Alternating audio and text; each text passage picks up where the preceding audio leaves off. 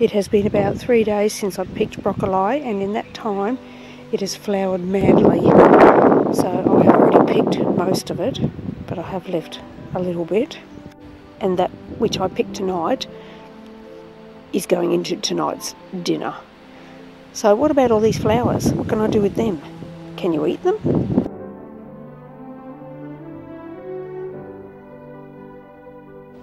So what can I do with all this broccoli that's flowering?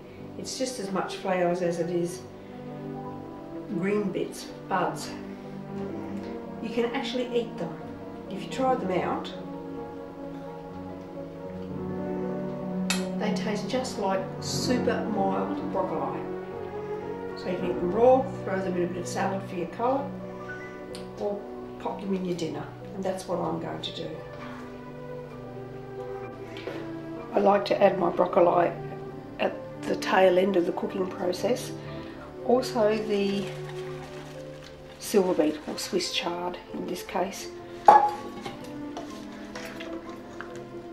I find when I add them later, they really don't need much cooking.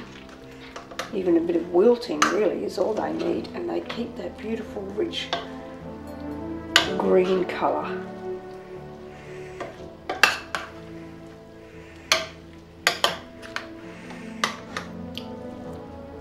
Bit of sweet potato in there as well. Some dried peas. Bit of yellow from the flowers, which you don't really even see. Makes for a lovely hearty meal. This is the variety I grew. It sounded good when I bought it. Heads up to 10 centimetres. But that's not what I was getting. I got one head, 10 centimetres I think. The rest of them were much smaller. Yes, very prolific, and I wonder if they were small because they were so prolific. They had a lot of nitrogen too, I think, although the cabbages underneath them were starting to show some signs of being a bit hungry. But then they might be heavier feeders.